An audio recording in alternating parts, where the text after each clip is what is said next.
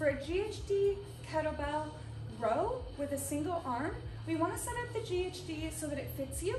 You are, on this particular one, going to have a lock in the back and a blue tab in front to go forward or back to find the right size for you.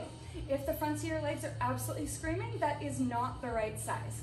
All right, so lock your feet in place with the top of your foot on the back of that bottom pad and walk yourself forward. We want to have set up a medium to light kettlebell at the base of our GHD before we get into this position.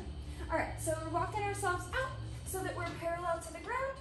Then go ahead and find your kettlebell, tighten everything up, tuck your gym just slightly, keep your glutes nice and tight, and then pull until your thumb touches your shirt.